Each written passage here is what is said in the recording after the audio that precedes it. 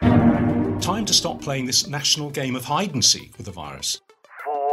4. This is a recession, a depression, a slump that's been completely government-induced, the government would say, for good reason.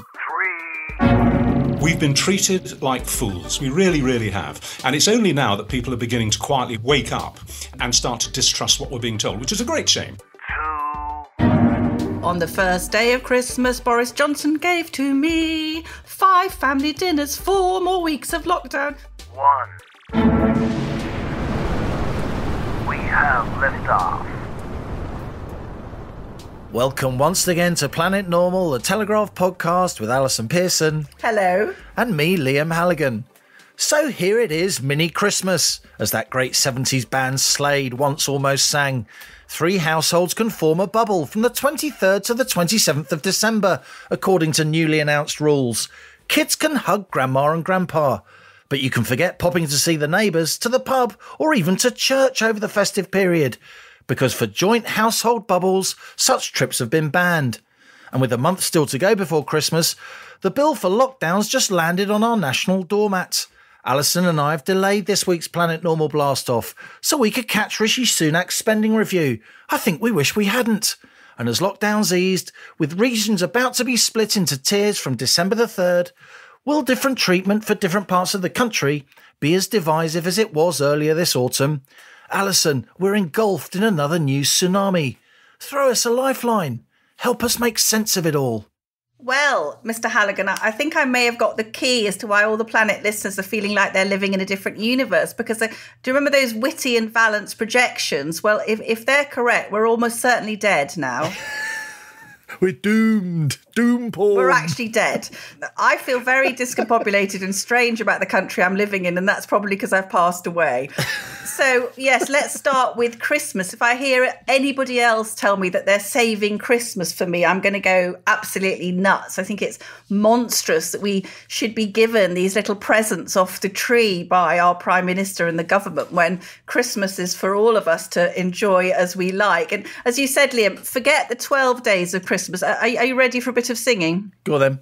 So on the first day of Christmas, Boris Johnson gave to me 5 family dinners, 4 more weeks of lockdown, 3 extended households, 2 vaccinations and a COVID mask for free. Hooray! Hooray! Sorry about that, folks. But God, you've had your 3 shreddies this morning, haven't you? I have. But so that's the 5 days of Christmas. If anyone can explain why it starts on the 23rd, which is totally bizarre, because as we know, Liam...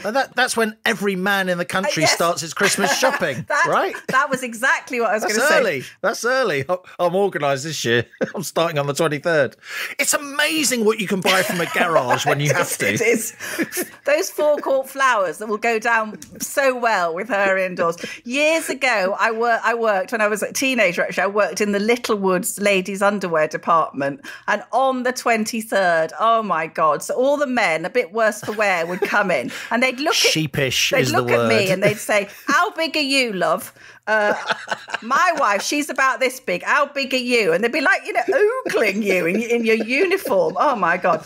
Obviously, big news this week. We've got the new vaccination, the Oxford AstraZeneca. And the good news about that, we'll talk a bit more about vaccinations later, but the good news about that is it's cheap, Liam. I think it's about $3 or something a dose compared to the Pfizer one, which is $20 a dose. So that's going to be really good for the poorer countries where they've really... And it will be distributed around the world at cost, right? Which is a pretty amazing thing. We can all knock capitalism. We can all knock Big Pharma, man. Of course we can. But in this case, certainly on first inspection, we'll see how it rolls out when it comes to it. But the news that it will be distributed at cost around the world, the fact that the UK has been at the forefront of this vaccination discovery process, and we've actually booked more vaccinations per head than any other country in the world, it's not too shabby. No, I think it's really good. And the good news is that this one can be stored normally, so it doesn't have to be squashed in between the Cornish mivies and the frozen peas. This is much more easy to distribute. I think the big thing that's going to be kicking off today, Thursday, Liam, is the new tiers are announced. So as we predicted last week on Planet Normal, we're coming out of lockdown, but are we coming out of lockdown? Are we going into lockdown by any other name? And I think the real fear now is that areas will not be put back into tier 1, like my area in East Anglia, where I found out at the weekend that we've had 1 COVID death in Cambridge since June, and we've had 1 death in all of Cambridgeshire since October. It will make no sense to the businesses and the people desperately worried about their jobs to be put into a higher tier, but I have a horrible feeling that's going to happen. And even worse, Liam, London is worrying about being put into a higher tier, totally needlessly. Very few areas now in London. The virus is just mopping up in Hounslow and Croydon. But the West End, I found this out, Liam, I was fascinated. The West End is 4% of UK's GDP. So we cannot afford for that city to be bunged into some meaningless tier on the back of zero evidence that it's needed. And we do have the Tory COVID recovery group now. We had Steve Baker on last week, fantastic guest, basically saying we're going to want evidence now that these things are doing more good than harm. And I think that jury is very much out on that. People will be learning about the tiers literally as Planet Normal is being released on Thursday. So you, dear listener, will know more than us. I mean, you always do, but particularly so on this occasion. That's right. But it does seem to me that the lower tiers 1, which are very similar to how it was over the summer, rather than tiers 2 or 3, the fear is that there won't be that many regions in tier 1. And if lots of regions are in tier 2 or tier 3, it will seem like a near national lockdown. And in some senses, even though I think the Tory backbenchers have changed the political weather, I do think it's now socially acceptable to do as we've been doing for months and months, to actually question lockdown and try and have some kind of cost-benefit analysis in terms of non-COVID healthcare that's lost, in terms of mental health, education, the economy, and all the rest of it. The government still has an incentive, doesn't it, to keep as many different regions at the same tier as possible, which will often mean the higher tier, because the government sort of can't handle it, has nervous breakdowns when there are differences between regions, and then those regions can present themselves as being victimised in some way. Think about the political weather that Andy Burnham, the Manchester mayor, very effective campaigner, made just a couple of months ago, as I referred to obliquely in the introduction. So the fear is, for me, that far more regions of Britain than need to be will be in that higher tier, in order to avoid certain regions being made to feel that they're being singled out. So it's still a very, very difficult political circle to square here. So do you think that thousands of jobs a week and a couple of billion quid a day should be being used to buy off the government's political embarrassment? I was struck, Liam, by 2 fantastic interventions this week by 2 really respected academics. Professor Carl Hennigan, who we've often quoted, the professor of evidence-based medicine at Oxford, described as an outlier by Matt Hancock, who isn't a professor of evidence-based medicine. He is apparently the Secretary of State for Health. But Carl Hennigan says, cases in England continue to fall. If the trend continues, it will be hard to justify tougher tiered restrictions come the 2nd of December. So it's a race against time to get us into these tiers, Liam, because if the figures continue to fall, it becomes a major embarrassment. And just quickly, another brilliant intervention this week by Professor David Spiegelhalter. You'll know, Liam, that he's one of the country's best statisticians. And David Spiegelhalter gave evidence to a Commons Select Committee. He said that Number 10 had cherry-picked spurious coronavirus data to justify the second lockdown and may have intended to frighten the public. Ministers have eroded public trust by choosing only to show worst-case scenarios, which were often based on out-of-date data, like that 4,000 deaths a day. Like the 4,000 death graph, yeah. And listen to this for a quiet piece of lethal academic observation. I don't want want to ascribe motivation to anyone, of course, but if someone was really trying to manipulate the audience and frighten them and persuade them that what was being done was correct, rather than genuinely inform them, then this is the kind of thing they might do. Boom. Fabulous use of language. Fabulous. Less is more. Yeah. Before we get onto the spending review and then onto our fabulous guest, I just want one more academic reference, because a professor at the University of Warwick, an old friend of mine, I must say, and I'm on the advisory board of the Department of Economics at Warwick, but Andrew Oswald and a co-author, they've come up with a really, really interesting paper. And Andrew Oswald was among those at Warwick who was saying earlier, back in the spring, pre the Great Barrington Declaration, that we should be shielding by age, so that younger people should be out there in the workforce doing their thing as we selectively shield older workers. Yeah. And as an economist, that was a very innovative thing for him and his colleagues to say. And they've just come out with some new information, which is very, very interesting. Do you remember when Sir Simon Stevens, the chief executive of the NHS, who isn't a medic, of course, perish the thought, he said that if we selectively shield people, it's age-based apartheid. And of course, it's impossible because you've got all these multi-generational families and all the rest of it. And yes, it's true, we have got some multi-generational families, but Andrew Oswald has crunched the numbers. And guess what?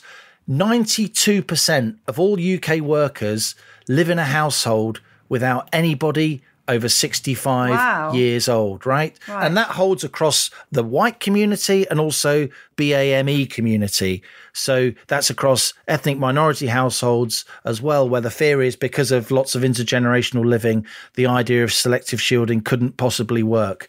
This new paper by Andrew Oswald, he's actually looked at the numbers, and that case is completely blown away. Our findings, says Andrew Oswald and his co-authors at Warwick, buttress the cost-benefit case for age-based policies. A very, very interesting academic intervention. Right, before we come to our masterly economic analysis by someone who happens to be on the rocket, who allegedly knows something about this stuff, our weekly update, Liam, from George, you know, our source in the NHS. And I just want to say to listeners now, remember the justification for the second lockdown was that hospitals would be overwhelmed by now. And George says to us, the national picture continues to look promising. COVID occupancy has peaked or fallen in most regions now, with just a few pockets of increasing numbers in Kent and Hull and East Yorkshire. And that Liverpool hospital, you'll remember, Liam, where Fergus Walsh did an apocalyptic BBC report, Liverpool at 250 COVID inpatients compared to 463 when the BBC filmed there just over 2 weeks ago. They're getting 1 or 2 new admissions with COVID every day. And the number of patients diagnosed with COVID after admission is in single digits. Now, listen to this. I always try to bring you a really good Velma thing, don't I? Here we go. Here we go. Scooby? Look, I don't do Scooby to order, right? It's not how it works. No, I was just giving a bit of a nudge. Liverpool Hospital's peak was reached 4 days before the second lockdown started. But you know what? I thought you'd be impressed. I think it's brilliant. We're so What's lucky. that? Can you hear it? Can you hear it? Is it the bugle of the cavalry coming? No, it's Ivor Cummins' Tiger Horn. Oh, Tiger Horn. It's the Tiger Horn, because we're blowing the Tiger Horn, and that's what's keeping COVID away. This is the problem, isn't it? This is the reason why the government wants to get locked down in quick, as Carl Hennigan says, so it can then explain the fall of deaths. It can explain the fact that the second wave in terms of deaths is so much lower than the first wave with their lockdown procedures. That's exactly the problem. It's always difficult to prove a counterfactual. That's been the kind of metaphysical conundrum at the heart of our response to COVID since the spring. But we know that Liverpool hospitals peaked 4 days before lockdown started. Unbelievable. You're the, brilliant statistician and economist. You know what that means. And now you're going to tell us how much SH1T we're going to be in for the next few years with the economy. Well, what we learnt from Rishi Sunak just before we blasted off from the launch pad to Planet Normal is that the UK economy won't recover. It won't get back to where it was pre-COVID until the fourth quarter of 2022. 2022. Absolutely incredible hit to the economy because of lockdown. Of course, this is a recession, a depression, a slump that's been completely government induced, the government would say, for good reason. And in order to pay for all that, all the support measures, furloughing and business support schemes, the loss of tax revenue and all the rest of it, means that instead of borrowing around 300 billion quid over the next 5 years, we're actually going to be borrowing almost 900 billion quid over the next 5 years. Absolutely huge amounts of money. The economic impact of this will be with us for a very, very long time. Even when GDP, the sort of overall size of the economy, is fully recovered, we're going to be harbouring and shouldering that debt burden for a very long time. It seemed to me that he was obviously trying to sort of sugar the pill as much as he could. He did say that there was going to be something for the low paid, didn't he? I mean, he's going to, was that with the minimum wage, I heard him say? Yeah, there'll be a rise in the minimum wage. And in a very interesting bit of Rishi spin, his people having briefed the press, there would be a public sector pay freeze across the board. He then actually rolled out a public sector pay freeze only for certain parts of the public sector, with nurses and doctors getting a pay rise, and also others who earn below the median, the average, if you like, wage within the public sector, also getting a bit of a bump up in their pay. So that didn't seem as draconian to people on the left of politics as it otherwise would. I actually think the public sector pay freeze, on balance, whisper it, would have been quite popular. Absolutely. When you think that only a fifth of people work in the public sector. And as Sunak pointed out, he said, I can't justify an across the board rise across the public sector because so many in the private sector, even if they're lucky enough to have been furloughed, that's a 20% wage cut there, at least, given that at max you get 80% of your wages when you've been furloughed, but only up to $2,500 a month. So for a lot of people, they would have had huge cuts to their wages in the private sector. And of course, in the public sector, you so often have these final salary pension schemes, which were worth, at least another quarter on your wages every month. And these are unheard of now in the private sector. So I think he's played a very political and clever game with public sector wages. But when you think about it, he might save, a couple, literally 2 or 3 billion quid by partially freezing public sector wages. But he's just announced extra borrowing of 900 billion pounds. So these small, relatively small headline grabbing, which everyone will angst about and focus on, because yes, it does affect people's lives in the here and now.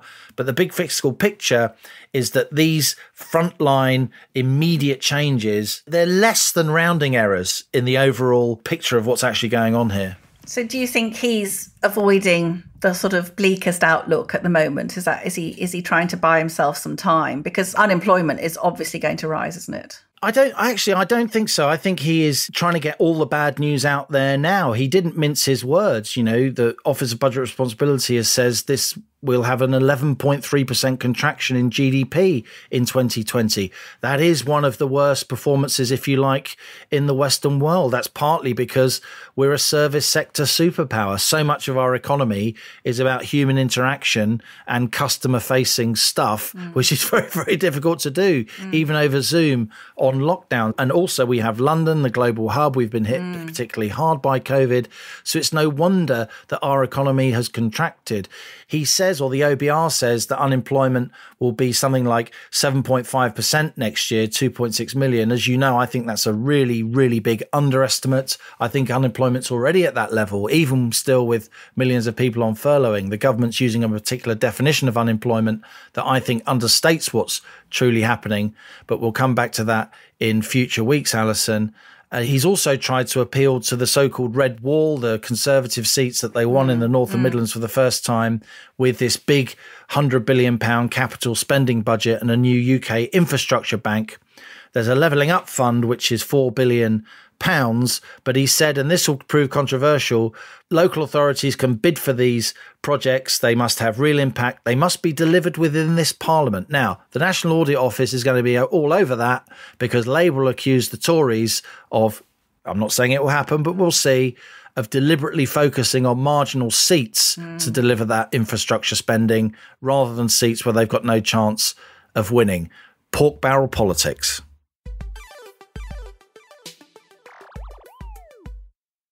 It begins as a love story. Couples who meet as young activists, bonded in a fight against injustice. We seem to have similar outlooks in life. He often made me feel very special. It felt like we were in love. I remember it being quite magical. As far as I was concerned, we had a future together. I fully did envisage my future with him. But then, he starts acting strangely. Suddenly there were secrets and there were inconsistencies and there were things that didn't make sense. Then one day, he leaves. I came home from work and I realised immediately that he'd gone. Vanishes without a trace. And the reason why these men disappear is so disturbing, it's led to a formal apology from the state. I never for a moment thought that it would be what it actually turned out to be. This is Bed of Lies, the true story of one of the biggest scandals in recent British history, and the latest podcast from the Telegraph.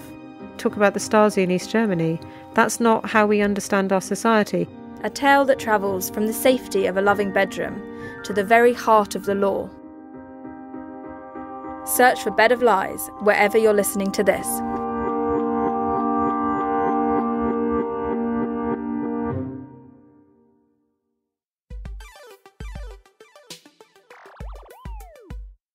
Now on to our Planet Normal guest slot, and what a treat we have in store. There aren't many journalists, Allison, in the UK, proper journalists with genuine reporting experience who become truly national figures. You've invited one to Planet Normal this week, a Romford-born lad who didn't go to university, but he's built an incredible career across print and television, based on canny news judgment, an empathy with ordinary people, and that winning glint in his eye. Yes, Liam, I'm absolutely delighted to have interviewed Richard Madeley, probably best known as Richard of Richard and Judy, but also, as you say, a significant, hugely popular broadcaster and writer in his own right. Richard had me onto his show on Talk Radio and he said, "Can I come on Planet Normal? Can I come on Planet Normal?" I said, "Well, I think we can." And we said, yeah, we'll think about it, Richard. You're not quite up to snuff, really. Yeah, I don't know. Will anyone have heard of you? But Liam, Richard, like us, has arrived at this position on the whole COVID crisis. I think has gone from trusting the government and thinking it was doing well to being absolutely furious and hurling things at the television and so on. Richard wrote an article this week titled "A National Pretend Lockdown is What Happens When We Were Lied To." So I asked Richard, does he really think we've been lied to? Oh, I think in virtually every single Downing Street press conference, particularly those which have been populated by the Vallance-Whitty combo, we get fibbed to. And I think that is fundamentally why the second lockdown has become pretty much a national pretend lockdown, as I put it, because people have stopped trusting the science, because the scientists, particularly Whitty and Vallance, don't trust the people with the truth. It's a very simple equation. And after a while, you get a quiet revolution. I mean, you're not seeing sort of, mass disobedience in the streets. What you're seeing is a quiet return in many parts of the country, certainly my part of North London, to what looks like normality. I wrote in that article that when I went out on the very first morning with my kind of journalist hat on of the first lockdown in March, it was like a neutron bomb had gone off. There was nothing moving except cats and dogs and the odd jogger. But this time when I went out on day one, frankly, it looked like a normal day. Bags of traffic on the road. There were loads and loads of people swanning around shops, which last time in the lockdown were firmly shut. But lots and lots of shops have found ways, very clever little dodges to keep open. And good luck to them. I don't blame them. This is their lifeblood that we're talking about. So that's what happens when you lose faith in the experts. I don't know about you, but I actually quite liked them at the very beginning. I quite liked Whitty. I quite trusted his face. Oh, I did, yeah. All that's evaporated. And now, even if they may be giving us accurate information, I just have to discount what they say and draw my own conclusions. And I think that's what so many people are doing now on this so-called lockdown. So we're seeing this chasm opening up in a way, aren't we, between people like us who mistrust the information, and yet still we have your favourite person, Richard, Neil Ferguson, being wheeled out onto these shows. Tell me what you think about Professor Ferguson. Well, I thought that he basically, been buried in a deep, dark hole and had become a nondescript person in terms of the whole lockdown discussion because of what he did. He told us that we had to lock down. The lockdown was based on the advice that he gave the government, the figures that he gave the government. All sorts of experts in so-called modelling came forward to say that his computer program, which predicted hundreds of thousands of cases if we did nothing, was nonsense. And then we discovered a lot more about him, that his background at Imperial College is checkered with these kinds of grotesquely exaggerated predictions. Nevertheless, he was listened to. We were tipped into the first lockdown. He was at the forefront of it. It's his science that it was based on. And what happens? He gets his girlfriend over to his house. He breaks his own lockdown. Now, this isn't like going into a shop forgetting to wear your mask. No. You know, this isn't an accidental technical breach. He knew exactly what he was doing when he made arrangements to have his girlfriend come over to his house for a bit of nookie. And he knew that he was breaking lockdown. As I say, it wasn't an inadvertent slip-up. It was a calculated risk. And he got caught out. And he had to resign from Sage. But he stayed on in his role at Imperial College, which still has a role in advising government. And for reasons which I absolutely, as a former news editor myself, having taken these decisions on a daily basis in radio and television, and a news reporter as well, I cannot understand why Radio 4's news editor or news producers are booking this so-called expert to appear and opine on programmes like PM and programmes like Today. The public have no faith in him. He's had to resign, and yet they trot him out without a word of apology, without any qualification. In fact, when I first heard him on Radio 4 it was about 2 months ago, long after he resigned from Sage, I didn't know it was him. I just heard this rather boring voice droning on, being a little bit, I thought, unnecessarily pessimistic about the future. And then at the end, they said, Professor Neil Ferguson, thank you for your time. And I was astounded. Absolutely astounded, almost as if they'd made a mistake and they'd forgotten, or whoever booked him onto the programme sort of didn't know their recent current affairs history. But no, it was him, and I've heard him on several times since, and I just don't understand it. And if I was friends, if I knew the head of news at Radio 4, I'd phone him up or her up, and I'd say, what are you doing? Why are we having to listen to this man? We don't trust him. I'm like you. I see absolute red. You know, I mean, my poor radio would just be hurled across the bloody room every time he's on. He gave this excuse, didn't he? Which is that, oh, well, I've had it. This is the COVID. And whether the girlfriend or the mistress or whatever had it. So I thought it would be all right. And I thought... Well, how come Boris Johnson's in a 2-week personal lockdown then? Because he's had it. No, I know, but no, exactly. But what I was thinking is, behind closed doors, they've got all these little bits of knowledge, haven't they? Yes, which exactly. if they had said to the British public, well, if you've had it, then maybe it would be okay to see your mum. But none of that was forthcoming to the general public, was it? No, because we're too stupid, you see, to understand nuance. We're too stupid to understand subtlety. We're idiots, and we'll seize upon exceptions and arguments for being able to do something which lockdown would normally prevent us from doing. We, the people, are far too stupid to understand that. That's the kind of thing that's only understood by experts like him and his cohorts. No, it's another sign, and it's a very good point, Allison, and it hadn't actually occurred to me. It's another sign of the contempt with which the British public has been held in since this thing kicked off. We've been treated like fools. We really, really have. And it's only now that people are beginning to quietly wake up and start to distrust what we're being told, which is a great shame, because we only obey laws by consent. And some laws are good laws, and there may be some things to do with the second lockdown, which elements of it, which are possibly a little bit worthier than others, so it's hard to think of one. If there are, or if there were, they're being completely discounted by more and more, by millions of people. I mean, I was on Talk Radio about 3 weeks ago. Well, you know, you were a guest on yes, the show. we had a good rant then as well, didn't we? We had a lovely rant. I felt much better afterwards. As I'm already now. I can feel my spirits lifting. And I don't think it was the day that you came on, but it was in the wake of Victoria Derbyshire saying in an interview to the Radio Times that actually, screw lockdown at Christmas, screw the rule of 6. She would be having more than 6 people to her house for Christmas dinner, and she didn't care who knew it. Well, actually, it turned out she kind of did care who knew it, because she got into trouble and she had to apologise the next day. I'm not sure how sincere the apology was. Maybe she meant it, maybe. But anyway, probably a political, withdrawal. That was the spark for me to ask my listeners what they were planning to do this Christmas. Now, this is before the second lockdown, when most people were labouring under rule of 6. And I specifically, on my producer's instruction, I specifically said, please tell me if you're planning to follow the rules this Christmas and why you think it's important.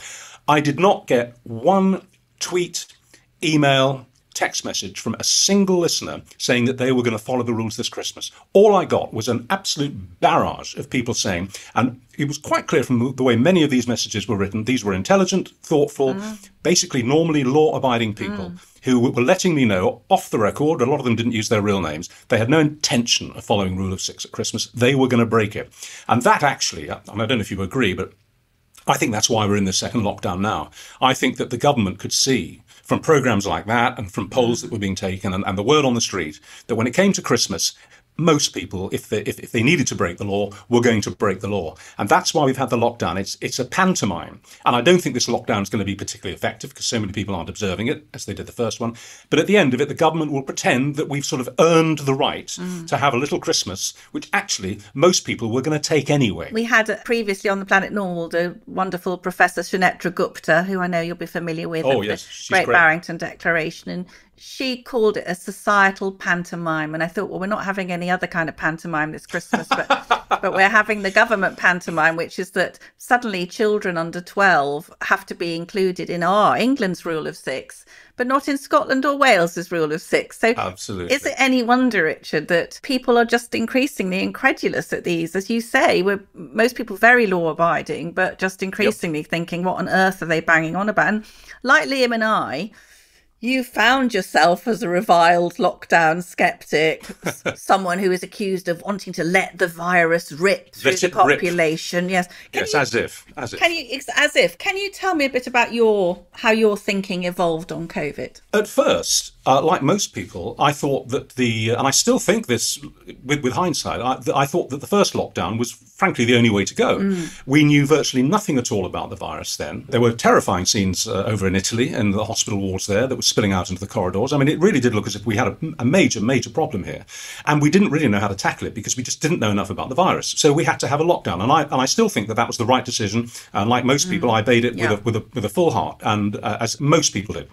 But then as the weeks and months ticked on, we started to learn more about the virus. For example, we began to understand that most people, or large numbers of people, are completely asymptomatic when they contract it. The only reason that they know they've got it is because they go for a test or they're tested. Otherwise, they wouldn't have known that they'd had it. Other people get very, very mild symptoms. The vast majority of people, the huge majority of people, get completely better.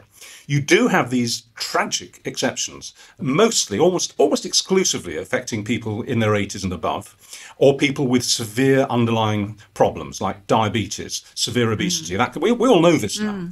We do know that there are cases there where people tragically die. And I'm not just saying that spuriously. I'm not just covering my back and saying it's tragic. Of course it's tragic. And in my book, it's actually doubly tragic because these people are supremely unlucky.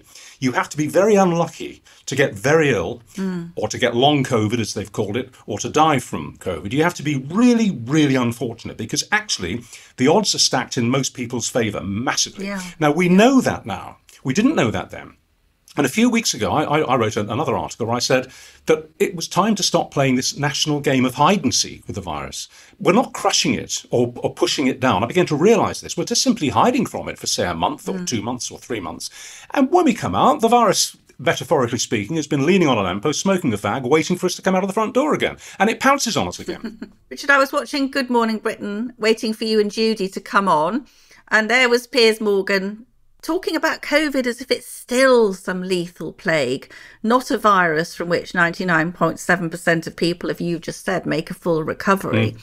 Why do you think Piers and others in the media have stuck so resolutely with this fear agenda? Well, as far as Piers is concerned, I don't know. I haven't had the argument with him yet. He didn't. I wish it had come up today because I would have thoroughly. I wish it had come. I wish it had come up. I mean, I know and like Piers, and I have enormous respect for him. He's a fantastic journalist and a great broadcaster, you know. And I'm not just saying that; he really is. He's a friend. I've known Piers for well over 30 years, since he was on The Sun as a showbiz reporter.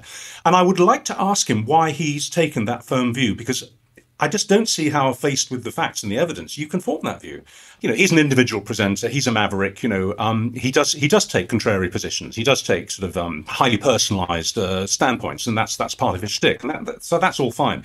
What really bothers me about the media, the mainstream media, is how so much, and I'm talking about broadcast media, it's about how so much of the broadcast media has simply swallowed the constantly changing, ever exaggerated government line, hook, line and sinker. I don't understand it. I'm waiting for the panorama. You don't use that word in quite the same way as you used to before the news about that broke earlier. But I'm waiting for the panorama special to uncover the obvious obfuscations and misdirections that we've been getting over the last 6 months, 9 months. But it hasn't happened. Frankly, it's only the newspapers, not even all of them. It's only the newspapers and outspoken commercial radio stations like Talk Radio, which has taken a resolute, trenchant stance against lockdown. Not at the beginning, but in the way that you just asked me to explain how my thinking changed, because their thinking journalistically has changed in that time. But the mainstream media just keeps parroting, totally accepting and spewing out to us sitting at home watching at 6 o'clock and 10 o'clock, the same old rubbish. And I don't understand it. As a journalist,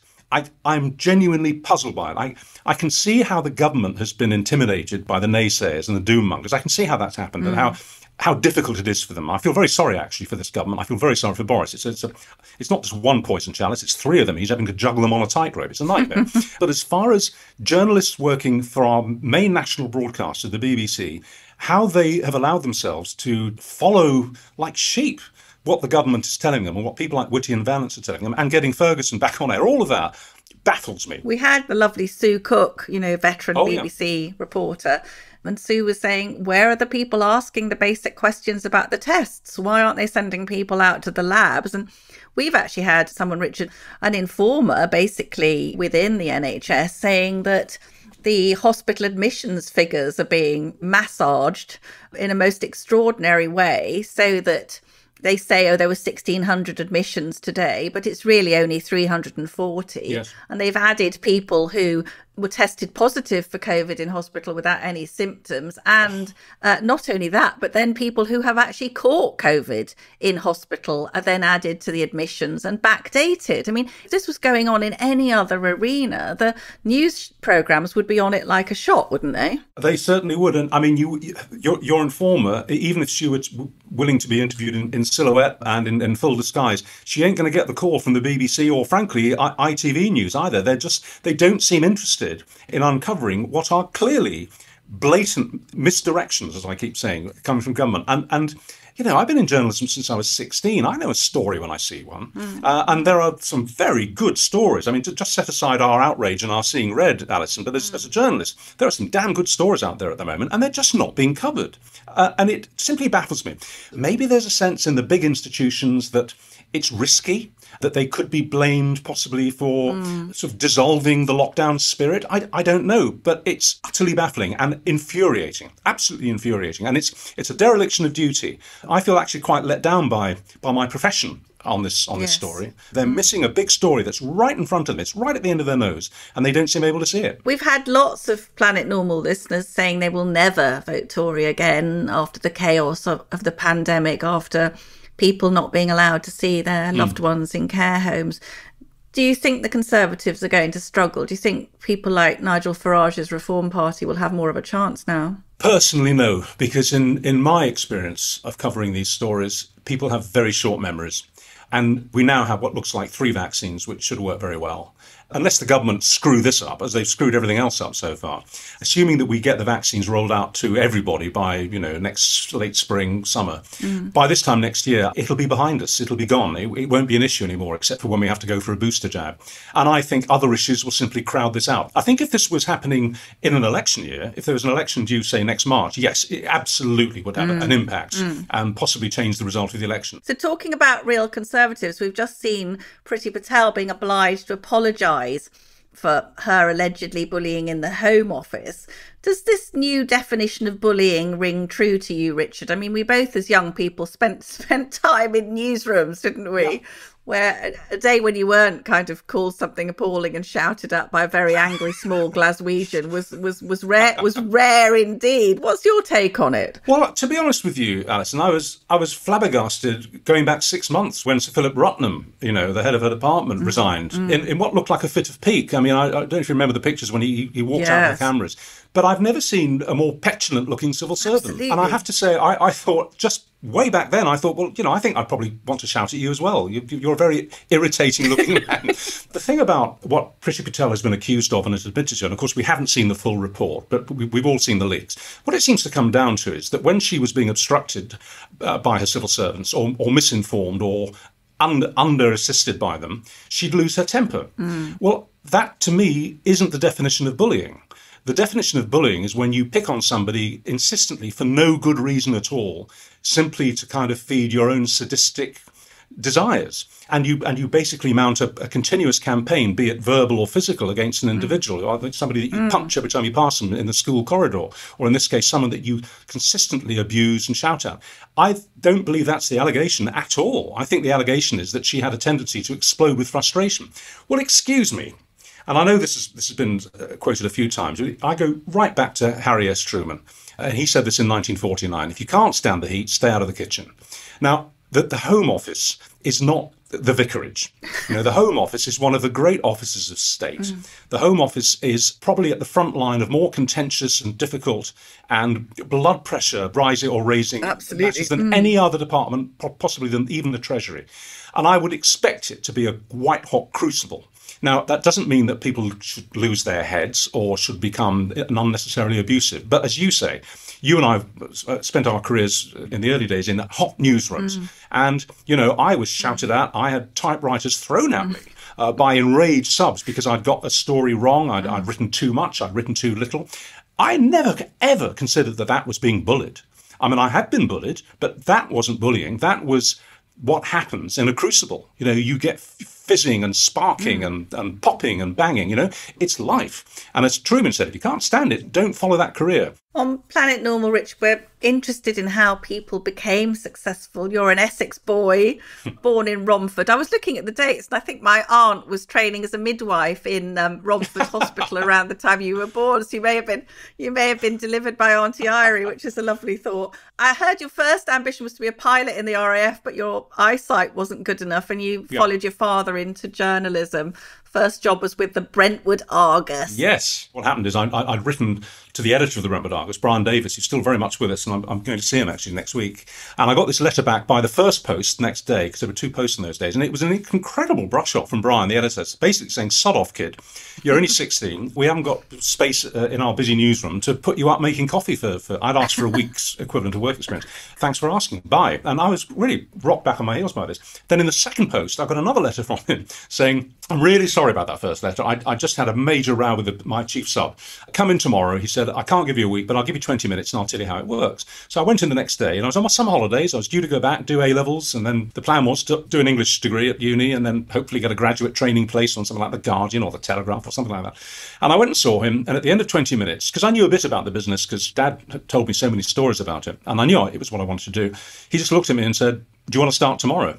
And I said, what, you mean for a week? He said, no. He said, we'll put you on indentures. He said, that's what we call an apprenticeship in newspapers. You're 16 now. You're old enough to start. You'll be 19 when you finish. You'll be a trained journalist. The world will be your oyster. What do you say? I said, I'll have to ask my mum and dad.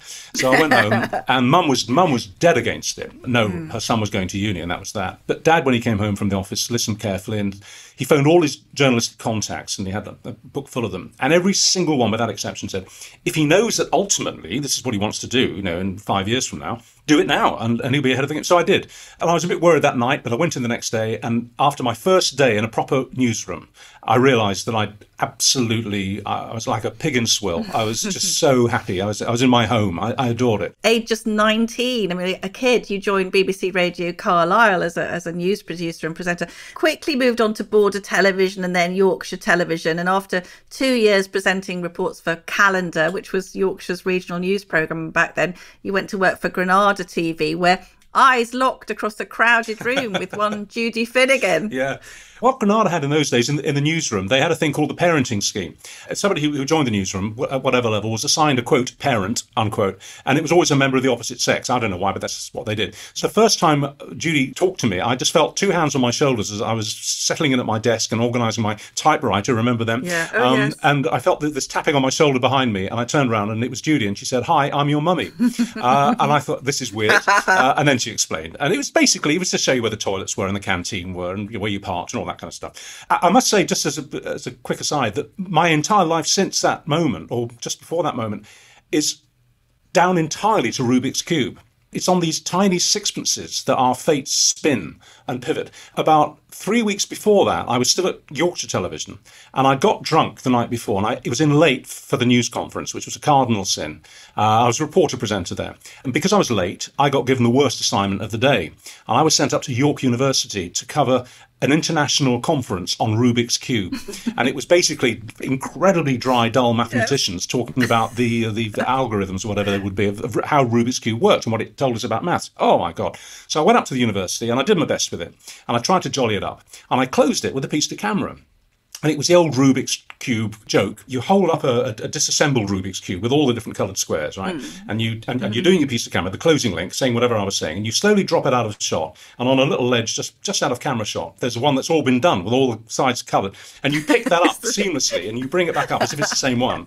And then and I think I said something like that, and look at that, I'm all fingers and thumbs today. That took me 3 seconds. Ha, ha, ha. That was the line. This report went out on Yorkshire Television that night on Calendar, fronted by the lovely Richard Madeley. There was an ITN executive in a Leeds hotel watching the regional news, and he saw this report, and he liked the joke at the end, and he picked up the phone to News at 10 and said, have you got the Anne finally yet for tonight? And they said, no, we can't find anything. He said, I think I've just seen it. And he told them, and they went up the line to Yorkshire. They sent it down the line, my report, and blow me down, because they used to take regional reports in those days. Blow me down, I'm on News at 10 that night. I told my mum, my dad, all my family, my sister, I was on News at 10, and they ran it, and they ran my Rubik's Cube joke. Simultaneously, watching from his bath in Manchester was the head of news at Granada Television. He saw this, and he was, as that moment, he was looking for a third reporter-presenter to join Judy and the lovely Tony Wilson on Granada Reports. And he saw me and he thought, that's the guy, he fits. And I got the call the next day and I went across, didn't get interviewed for the job, we just talked terms and I got the job. And it's all because of getting pissed and Rubik's Cube. It's amazing. It's amazing. Getting pissed, turning up late for news conference and being given the bum assignment. Absolutely. That's absolutely brilliant. Absolutely. You and Judy became, of course, the king and queen of daytime TV. I always think about watching you, that you were doing a bit of what Liam and I in our small way are trying to do on Planet Normal, just giving voice to what people feel. And I've got a favourite quote from about Charles Dickens, Richard, which I thought you'd like. And somebody said about Dickens, he didn't know what the people wanted. He wanted what the people wanted. Ah, very good. And I think that's a world of difference between some people who really haven't got a clue about normal people, and yet who are in charge of us. And I think a lot of what goes wrong in society stems from that. But one of the truly enduring things you've done is the Richard and Judy book club, which brought about fantastic change in the nation's reading habits, and titles chosen by the book club have sold 10 million copies and all sorts of marvellous things. And now you're celebrating the 10th anniversary of the Richard and Judy book club at WH Smith, and you've picked the best dozen titles from the last decade. And I know you've made some special podcasts with the authors. You have become a successful author yourself with titles like Someday I'll Find You and Fathers and Sons. Richard, if you were asked to write a book about 2020, this most surreal of years, what would you put into it, do you think? What would be the shocking and uplifting things? That's a hard question. I think probably because we've had so much misery and so much disappointment and cynicism. I think if I was to write a story, I'd probably loop it around the race for the vaccine. Because that's really dramatic. I mean, what they've done in 10 months normally takes up to 10 years. It's incredible. I know they've thrown the kitchen sink at it. I know it's, the money hasn't been any object. But all the same, that's a great story. And I think probably I would try and find the people at the heart of it, working 20-hour days and stuff. And I'd probably build a romance in as well at the same time. And I would just love writing the chapter where they get the results and they realise they've done it. They've actually got a 90%er on their hands. So, yeah, I'd probably write something around the hunt for a vaccine. One final question. So if you had Planet Normal beamed you into number 10 and you had 5 minutes alone with Boris today, what would your advice to him be? I would tell him, if he's not already planning to do this, and I think those changes that he made to his personal stuff last week indicates that he might be thinking a bit more flexibly now, but I would say to him, Boris, for God's sake, you've got to broaden the church of advice that you're getting.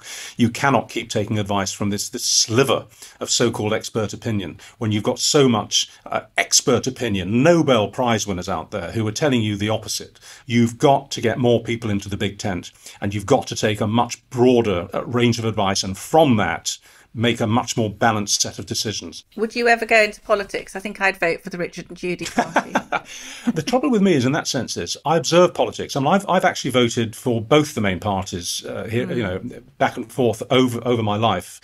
Because I always vote for the party that I think is going to do the best job at the time. So, for example, if the Labour Party had been led by a decent moderate against the useless Theresa May, I probably would have voted Labour last time. Because I'm not interested in ideology. I don't care about it. It doesn't appeal to me at all. So I'm completely apolitical. So I don't think I'd make a very good politician, because I don't think any party would want to have me, because I wouldn't be interested. I just wouldn't be interested in their ideologies. Well, I think a lot of people would vote for you, and you've been a brilliant guest for Planet Normal. I've enjoyed it. Can I close with another Harry Truman quote? This is a great one. Close with another Harry Truman quote. This is specifically for Whitty and Valance, right? He said, "If you can't convince them, confuse them." Wow. Mainstream broadcasters are swallowing, accepting, parroting, spewing out the same old rubbish, says Richard Madeley. How have they allowed themselves to follow like sheep what the government tells them? It baffles me. Fantastic interview, Allison. It's quite lethal stuff, but he delivers it so charmingly, doesn't he? But by God, it hits home. I mean, talking about Whitty and Valance, don't trust the people. We're seeing a quiet revolution as people just go about, choosing what laws they're going to obey and not obey, because the whole thing's become farcical. You can probably tell I just love talking to him. He goes off on these brilliant tangents, but he's a news hound at heart, isn't he? Proper journalist. And talking about the broadcast media swallowing the exaggerated government line and waiting for that panorama special into, exposing all these half-truths. And I agree with him about being disappointed in our profession. I don't know what you think, Liam. No, I think that's right. I think some newspapers, including ours, have had a much broader range of opinion. I'm proud of the Telegraph for that. And we've always been careful in our writing and our discussion to single out the mainstream broadcasters, because it is very, very disappointing. You and I grew up on BBC Television News, on ITN Television News. I spent a lot of my career at ITN, as you know, and I know those places have lots of good journalists between them. And yet there's been almost no challenge to this endlessly doom-mongering narrative. And I actually think the broadcasters, the mainstream broadcasters, have done a lot to scare the public. And you feel that, with the best will in the world, you can't help but conclude, Alison, that it's been deliberate. No, I think that's right. I mean, I know you and I were having a chat. We should tell the listeners we have a little planning chat on Tuesday evening, don't we? When I'm having a glass of wine, I think we're both watching Channel 4 News. I can hear the listeners all being astonished that any of this is planned, because it doesn't. Yes, there is some method in this madness. But we'd both been watching the Channel 4 News, and it was literally, wasn't it, one item after the next of, is this even worse than the first wave? Well, no. Are 5 days off at Christmas going to cause all this sort of massive, horrible after effects? Well, probably not. And I think there is just that furious disbelief, which I think Richard captured so well. And wasn't he brilliant on the Priti Patel bullying allegations as well? I loved his description of Sir Philip Rutnam. He said that he would have shouted at him. So time for some reader emails. Please keep your emails coming at planetnormal@telegraph.co.uk. We absolutely love hearing from you. Liam and I are picking up so many good stories and a real insight into what's going on. Here's an email that caught my eye this week. Liam, this is absolutely fascinating. This comes from Lucy, who works for Test and Trace. Lucy says that 111 are encouraging people now with COVID to go to hospital, even if they are managing their symptoms okay. It started about 2 weeks ago, before they were just staying at home. I'm sure the government would say they are saving lives by being cautious. I think it's a very convenient way to fill up some beds. After the Whitty and Valance horror stats on the 31st of October, this advice seemed to change. I thought it was strange that the change of advice coincided with the statistics of hospitals being full. I asked a few other team members and they said, yes, they were calling a lot more people who had been admitted to hospital but were not seriously ill. Now, Liam, that's a very extraordinary insight, isn't it? If the 111 advice changed for not very ill people to go to hospital with COVID or potentially with COVID, just to fill up the beds to support the dire predictions. That's an astonishing implication that the government's own emergency health line is encouraging people to come to hospital in order to promote the view that the hospitals can't cope. If that email from somebody who we know is legitimate and we know is who they say they are, though we're not revealing their identity, if that's representative of what's really happening, we are seriously through the looking glass. That's really, really disturbing. I keep thinking I can't be shocked anymore, but if anyone, by the way, if anyone works for 111 or Test and Trace or knows someone who does, we'd really be delighted if that story could be supported because it's so important. Liam. Here's one from Matt. After a disastrous breakup and subsequent nervous breakdown in 2016, I managed to destroy a successful career as a sound engineer I'd worked hard to build, and I found myself back at my parents' in my 30s and drowning in debt. I fought and started to get back on my feet again and had a lot of work booked this year, which has all been cancelled, of course, because of COVID. So it looks likely I've lost the chance to get my career back and will now be consigned to packing Amazon orders. The whole music touring industry, in which the UK is genuinely a world leader, will never be able to recover if the artists, in quotes, at the very top don't start standing up for the thousands and thousands of bands, crew, manufacturers, caterers and so on that make up the industry. Well said, Matt. Yeah, I really feel for Matt. My daughter is in the music theatre business and it's been a really parlous time for them. I'm really hoping that it bounces back. Here's a great one, Liam. You'll like this. This is from JL. I have just read the most unspeakably pompous post on Instagram from a member of the sourdough classes saying, ooh, you're all welcome at Easter, but please stay away now. It's too dangerous and I can't believe that Boris is doing it. Sourdoughers galore piled in to tell her how right she is, how all that matters is to stay safe. Terrifying. These are educated women. Do they not think their incomes might actually be affected by all this down the line? Do they not understand lockdown statistics or indeed anything? This authoritarian cowardice has become the hallmark of the European soft left. It is the new social divide, and it shows their utter contempt for those funny little people who are really suffering, lost their business, can't get cancer treatment, trifles of that kind. Here's one from Katie. Thanks so much for creating Planet Normal. It's brought me some much needed sanity and comfort for the last 6 months. I'm in my late 20s and have been very close to mental breakdown several times.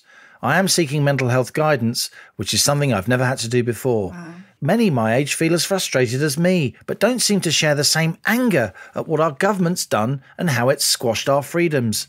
My biggest concern is how long these freedoms are going to be curtailed, for when there's absolutely no need for someone my age to be protected. I feel like I'm being penalised for being a young, healthy person. And I feel particularly passionate about all the things you've said on Planet Normal about children. I work in education and feel strongly the younger generation's been completely let down, and this will mar their lives for years to come. Everything the government's done has been a total overreaction and disproportionate.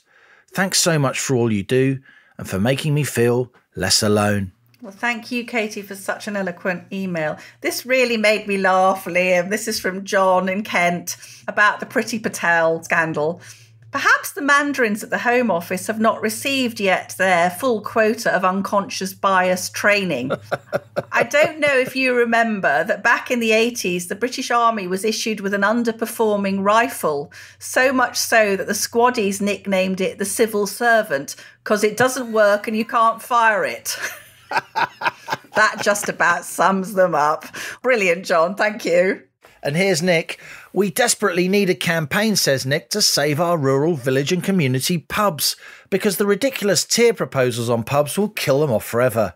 There's absolutely no evidence that they're a cause of COVID, or that eating in pubs is essential, or that serving at tables is any safer than ordering at a bar protected by a barrier. But of course, those who've written these rules have no idea how country pubs, the centre of village life, actually operate. All they think about is city centre pubs, with crowds of drinkers and many staff.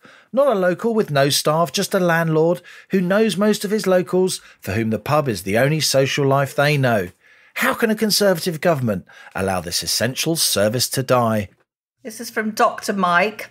Thanks so much to Liam and Allison for our regular flights to Planet Normal. Today I read about the proposed freedom passes for tested COVID-free individuals. What a great idea. But in my view, it doesn't go quite far enough. We need to identify those who might have COVID as well as those who haven't, all those untested people. How about sewing a great big star to their clothing so that we can keep an eye on them? Oh, wait, that's been tried before. Didn't end well, did it? Boris, please note. Mike says, not a medic. I'm almost ashamed to say I'm an ex-government scientist. And finally, Penny, the only place for sage this Christmas is up the turkey's bottom. They can get stuff. So that's it for our latest voyage to Planet Normal on that bombshell. Strap yourself in for re-entry to the madness of planet Earth, keep your spacesuit handy for next week, and a saucepan to put on your head, because we're back next Thursday for another blast-off in our rocket of right thinking, our capsule of common sense. Remember that every Thursday at 11 a.m, co-pilot Halligan and I chat to fellow Planet Normal citizens via the Telegraph website. Just go to telegraph.co.uk/community, click on the article at the top of the page and leave a comment in the comments section. Between 11 and midday, we'll reply to them and have a bit of banter. Please come and join us. And remember, as well as listening to Planet Normal, you can read Allison in the Telegraph every Wednesday and me every Sunday. And so as our beloved Planet Normal fades out of sight once more and Earth hoves into view, thanks to our producers Rhys Gunter, Louisa Wells and Elliot Lampitt, and our editor Theo Laludis. So until our next voyage, it's goodbye from me. And it's goodbye from him.